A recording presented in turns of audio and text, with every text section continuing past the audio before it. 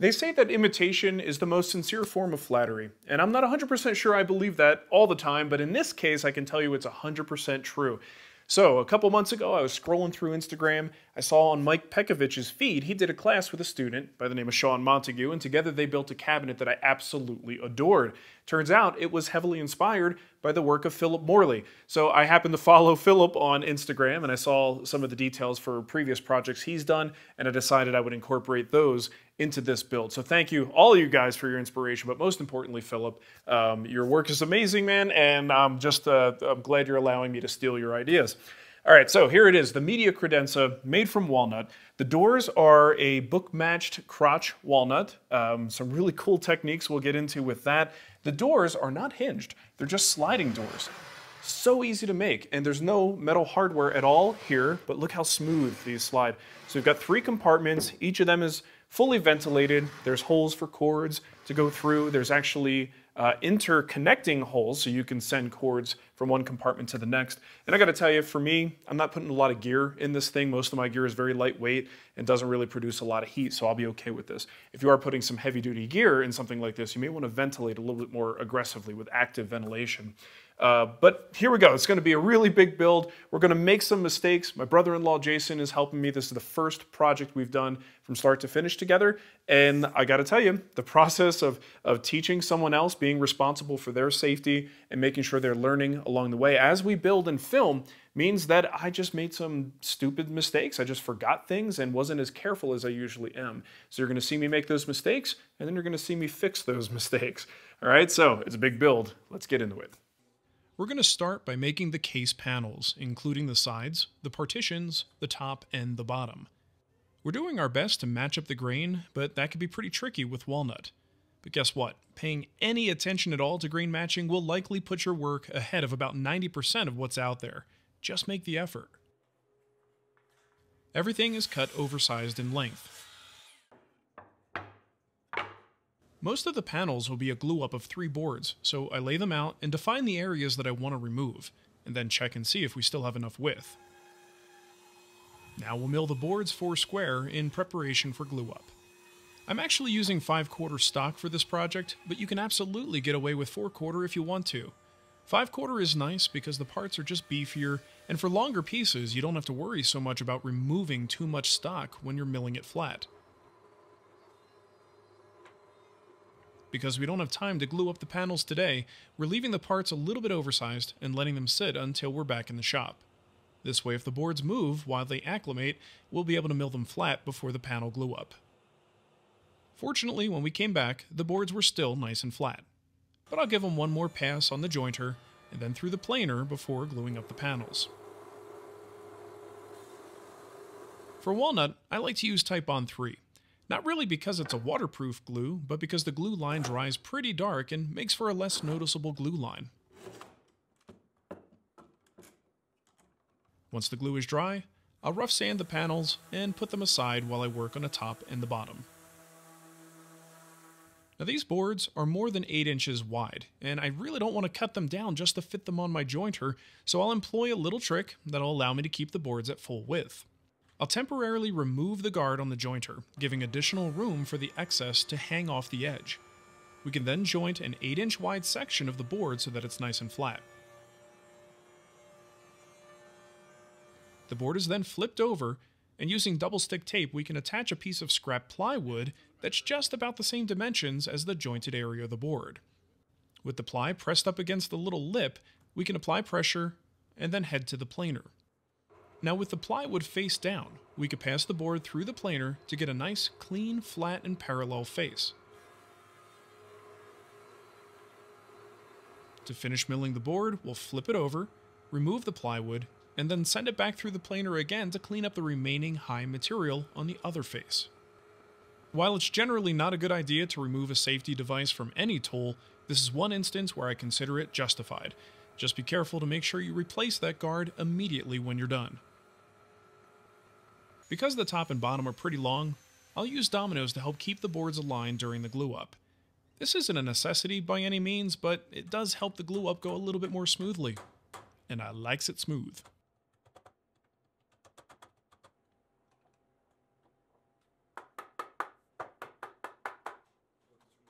I also like to run a set of clamps in the opposite orientation to help keep the pressure balanced. I find that this helps the panels stay flat after the glue up. When the glue dries, the surface is rough sanded and the panels are trimmed to final width. The MFT is a nice tool for not only trimming the boards to length, but also making sure that the ends are square. A large framing square and some sort of guide for your circular saw is a good alternative. Using my drawings for reference, I'll begin marking the locations of the dados and grooves on the top and bottom. Because walnut is so dark, I'll use a white pencil to reinforce the start and stop points for the dados. That'll make it easier to see when I'm routing. All of the joinery will be cut using the router and a 1/2-inch bit. To cut the inside dados, I'll line up the bit with my marks, and then cut a piece of scrap ply to match the distance from the edge of the board to the router base. Now I can clamp this scrap in place so that it's flush with the ends, and use the other edge as a fence for the dado cuts. Remember, these are stop dados, so be sure to watch those layout lines. We have 3 more of these to do.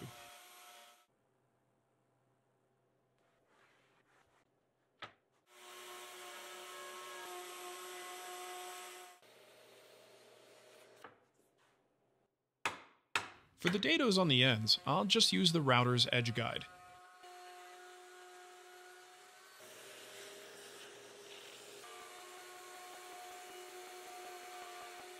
Now for the sliding door groove, the bottom groove is really shallow at about 1/16 of an inch. The top is a little deeper at 3/8. Next up, we'll cut the partition and side panels down to length and width at the table saw. Each panel gets a wide tenon along the top and bottom edges, and I'll scribe across the grain to not only mark the locations of the shoulder, but to help prevent tear out. Now I'll use a sacrificial fence to bury the dado blade just slightly, allowing me to make the rabbet cuts on the ends of each board. With a cut on each face, the end result is the wide tenon that we need to fit into our dado. Now the ends of this tenon need to be notched so that they accommodate the fact that the dado is a stop dado. Magnetic stops are super handy for stuff like this.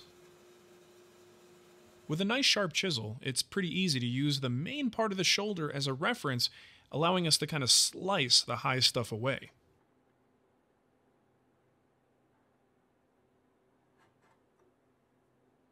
Because the dados were made with a router bit, the ends are rounded, so I'll quickly round the ends of the tenon to match.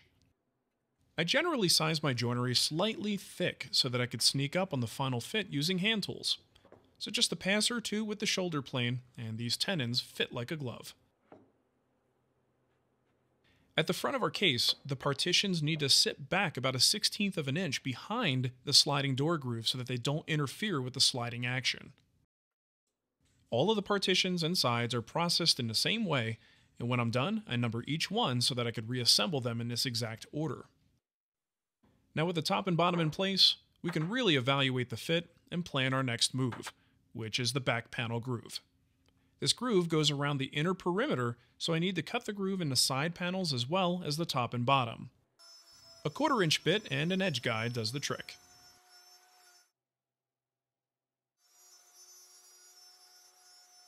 Next, I want to add a bullnose profile to the top and the bottom. I don't actually have a proper bullnose bit, so I'm just taking 2 passes with a large roundover. The bullnose is added to the side edges and the front, but not the back. The back stays square. Since the bit doesn't actually give me a perfect bullnose, I'll try to finesse it a little bit at the workbench.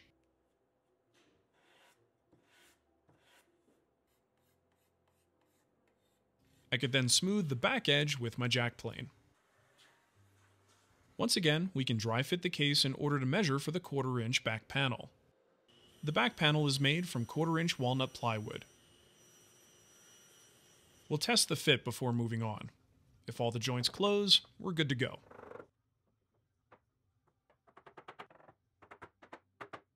Now to allow for some ventilation, I cut a few slots in the back panel near the top. These are just cut with a 3/8-inch router bit and an edge guide. And this is something you can have fun with, make a design that looks interesting. Now I mentioned this at the beginning, but it bears repeating. If you have heat-producing gear in an enclosed space, you might need to consider more substantial ventilation. At the bottom of each compartment, we'll use a Forstner bit to drill a large hole that's big enough for plugs to pass through. And on the partitions, we'll cut a semicircle that allows the passing through of plugs and wires between each internal compartment.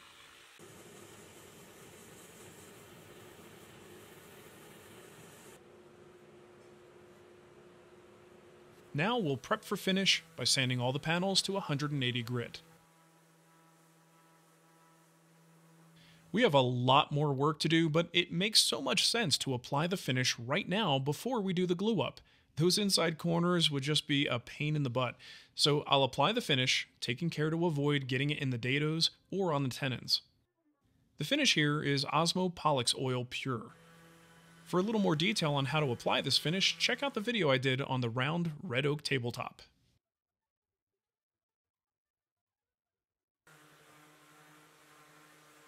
Once the finish is cured, it's time for the glue up. I'll use 2x4s with tape on the edge as a platform to lift the assembly up off the bench. This is going to make it a lot easier to apply our clamps. Because I know this one's going to require a lot of fiddling, I'm using Titebond's liquid hide glue. It gives me a lot more working time. While we're watching this assembly, I wanted to take a minute to tell you about my new book, Essential Joinery.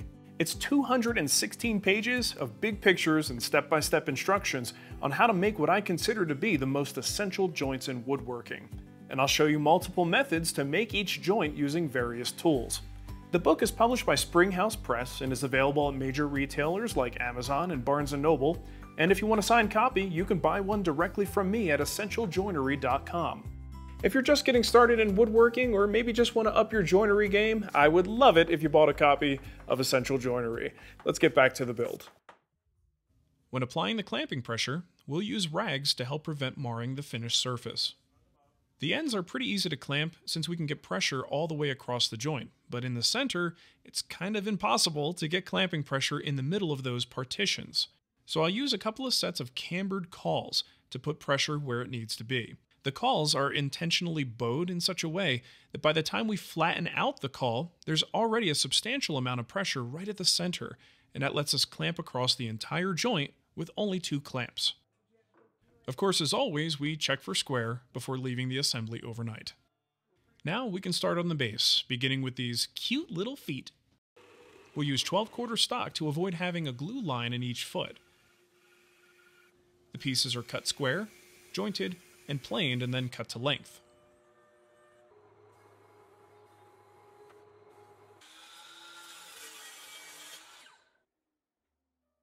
We actually cut a few extra, just in case. Now, whenever you make legs or feet, don't just arrange them randomly. Try to seek out rifts on grain, where the grain of all the legs will go toward the center. This will give a much more consistent look to our feet, and when we cut the curves, the grain will actually appear to follow the curve. Once we have the orientation we want, we can roughly mark the mortise locations so that we don't get them mixed up. I'll lay out the mortises on each foot, or at least the start and stop points. We'll use the hollow chisel mortiser to make the mortises.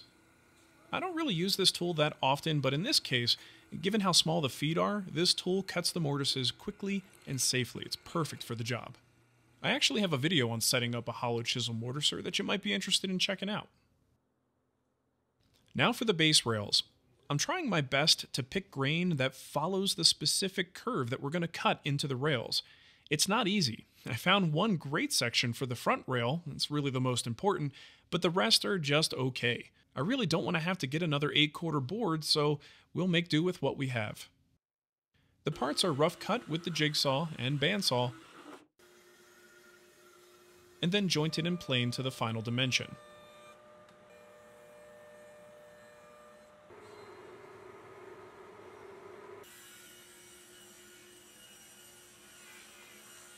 The long rails will be cut to length at the chop saw. The short rails are cut to length, but spoiler alert, they're being cut to the wrong length. I'm not going to say that it's Jason's fault because those are his hands and those are definitely his tattoos, but I'm kind of in charge here and I should be double checking everything that the new guy does.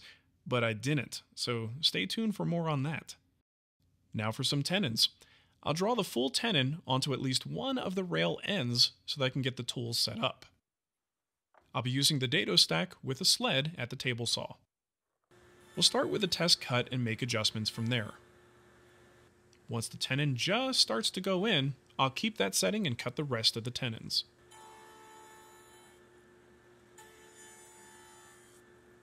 Now for the bottom short shoulder, I'll lower the blade. The top shoulder is just too much for the blade size that we have, so I'll cut what I can and then switch back to a single blade to nibble away the rest of the stock.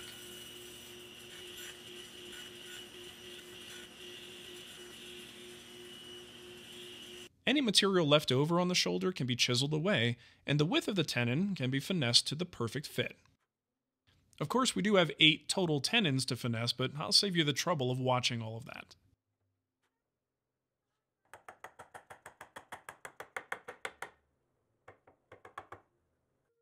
For the feet, I'm going to make up a little template based on what looks good to my eye. There will be an outside curve for the front faces of the feet and a small inner curve for the inside faces. The shape is applied to the 2 outside faces of the leg blank. Before making any cuts, bring all 4 feet together just for a little bit of a sanity check. There's probably several ways to get this done, but I like to start by cutting both curves on one face, then taping the offcuts back onto the blank to cut the other face.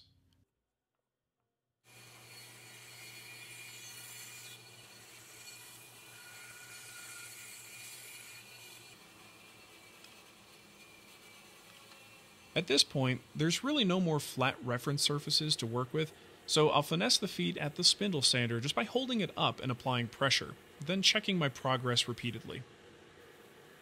At the workbench, I'll finish sanding the feet, including all of the curves and flats.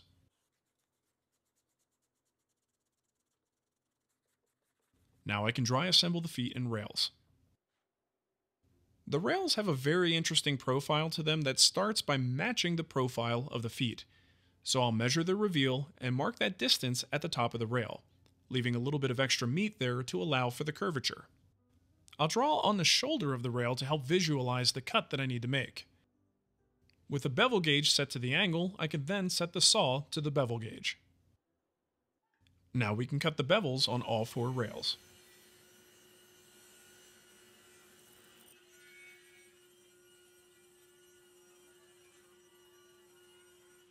Using a hand plane, I'll shape the rails by eye, trying to achieve the same profile that we have on the feet.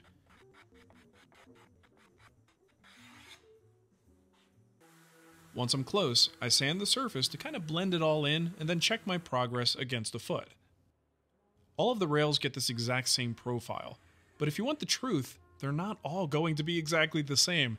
Thankfully, the human eye isn't really great at spotting tiny differences in curved surfaces and profiles, so even if they're not exactly the same, no one's ever gonna know.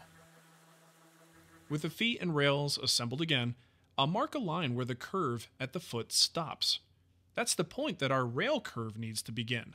It slopes downward to the center and then back up again to the other foot. A Lee Valley drawing bow is perfect for the short rails, but the long rails require a shop-made solution. Using a strip of 1/4 inch MDF and some blocks and clamps, I could flex the strip to get the curve that I need.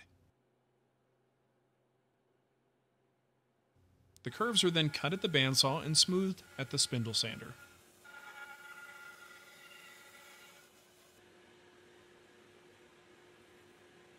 All of the parts get a round over and a nice finish sanding to 180 grit. To assemble the base, I'll start by gluing up the short rails first. I'll use the cutoffs from the feet with some cork added to the face as cawls, and that'll match the curve perfectly for our feet. This allows the clamp to engage with a nice flat surface while still applying pressure across a kind of a wacky shaped joint. If there's any discrepancy where the underside curve meets the foot, I'll chisel and sand the area until the surfaces meet cleanly. While the glue is drying, I'm going to make some cleats that we'll use to hold the base to the case. I'll drill the holes and then angle the bit back and forth to create slots that'll accommodate some wood movement. The cleats will then be glued to the inside of the rails. Now I can glue on the long rails.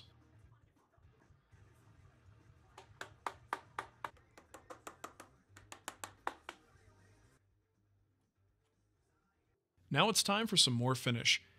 You just gotta love the dramatic change that walnut experiences once you hit it with a beautiful finish.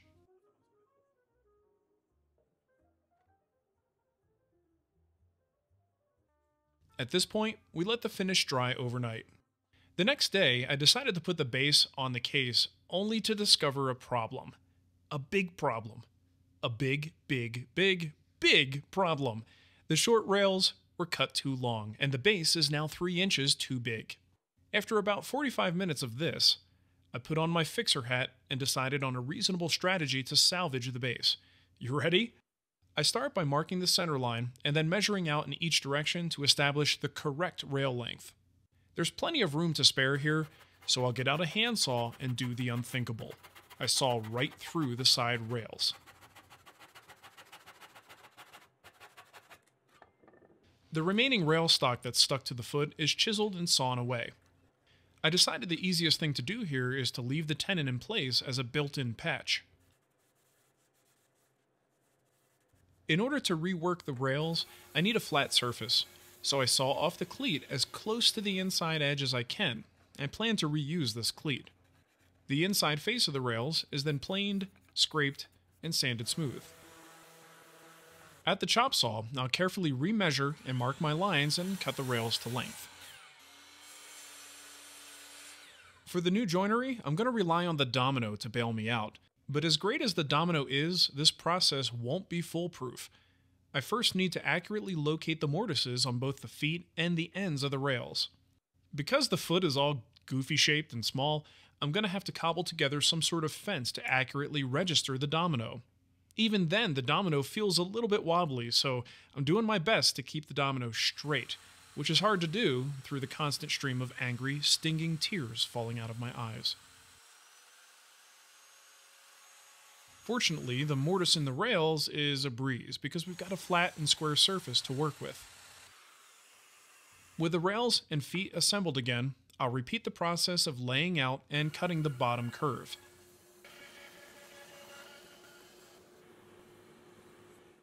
And now I can glue the frame back together. You know it happened, I know it happened, but for anyone who hasn't seen this video, the fix is totally undetectable. After the glue dried, I applied finish where it was needed, and then attached the base to the case. Well, that was fun. You know, people always tell me that the mark of a good craftsman is his ability to fix his mistakes. That sounds great on a Facebook meme, but in reality, it's BS. Great craftsmen work hard to limit their mistakes as much as possible, and the better they get, the fewer mistakes they make. But when a mistake does happen, the fixing of the mistake becomes an entirely new discipline of problem solving, and it pays to get good at that too. But it's always better to not make the mistake in the first place. The Credenza has 3 adjustable shelves, so we glued up a few panels and then cut them to width. A few holes are drilled in each compartment. And by the way, if you do adjustable shelving like this, don't make your cabinets Swiss cheese. Pick the most common locations and add a few options. You don't need to go nuts. And man, does my hair look gray in this shot. No wonder I'm getting offers for hair dye sponsors. The shelves are dropped in place, and I noticed that they look a little bit thick. Again, I'm using 5/4 stock for this. Now, I don't want to sacrifice thickness, so to make them appear thinner, I put a shallow bevel at the front. Now we can start working on the raised panel doors. I'm selecting grain for the frames that's pretty straight and boring. I really want the panels to be the thing that catches your eye. The parts are all cut and milled 4 square.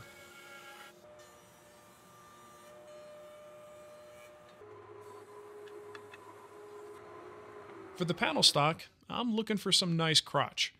To try to keep the crotch centered, I'll draw a center line through the knot and then measure above and below to ensure that we get the whole crotch, not just part of the crotch.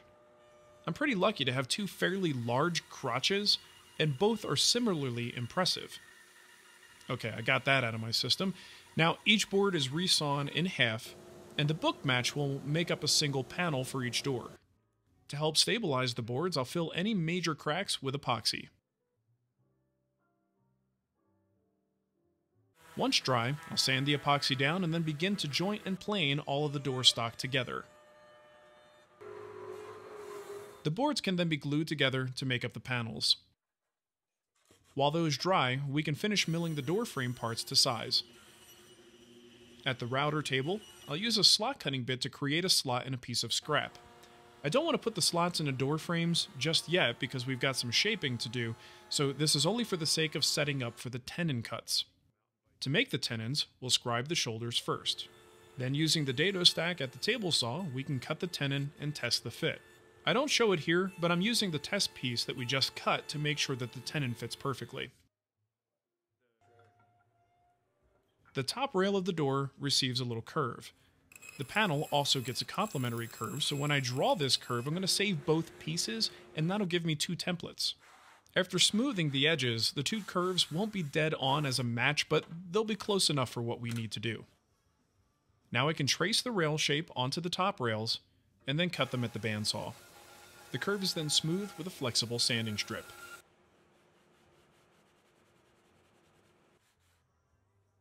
Now back at the router table, we can use a slot cutting bit to cut the groove on the inside of all of the door frame parts.